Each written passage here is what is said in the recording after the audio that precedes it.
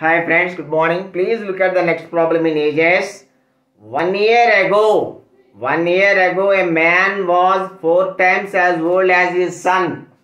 1 year ago, 1 year ago, a man was 4 times as old as his son. So m is equal to 4s. M is equal to 4s. Or the ratio of man is to son is equal to 1:4. So if son's age is x, then man's age will be 4x. If son is equal to x, man will be 4x. Man will be 4x. Okay, let us see afterwards. After 6 years.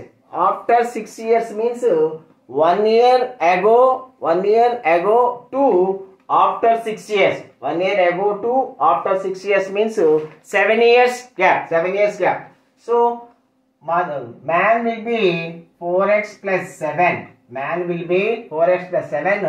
Son will be x plus 7. This is the age after 6 years. After 6 years, his age exceeds twice his son's age by 9 years. So, twice his age by 9 years.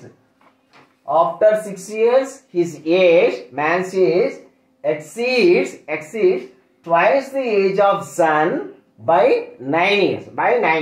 So, 4x plus 7 is equal to 2x plus 14 plus 9, or 2x is equal to 14 plus 9, 23 minus 7, 16. X is equal to 8. So the son's age is 8. Son is equal to 8, and man's age 4 8s 32. 4 8s 32. These are the ages. 1 year ago. Now let us see the question. Find their present ages. So present ages means 8 plus 1. Son is equal to 9 and man will be 33. Okay friends. Thank you. Have a nice day.